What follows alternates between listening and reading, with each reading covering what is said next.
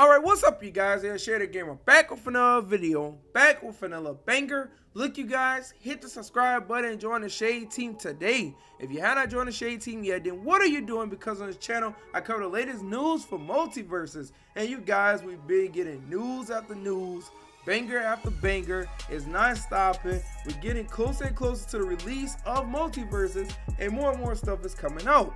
Now you guys, shout out to Multiversus Susie talking about this and all like that, because Multiversus actually tweeted out again and said this. They said, oh, we back with new netcode and new characters like, and they, stop, pause, oops, almost said too much.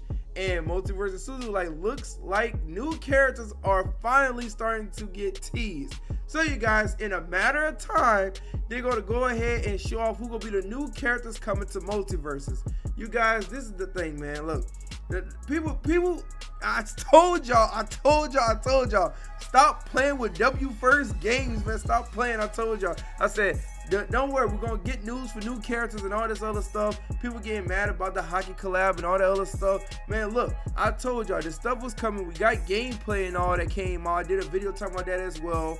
I'll link to that video in the description.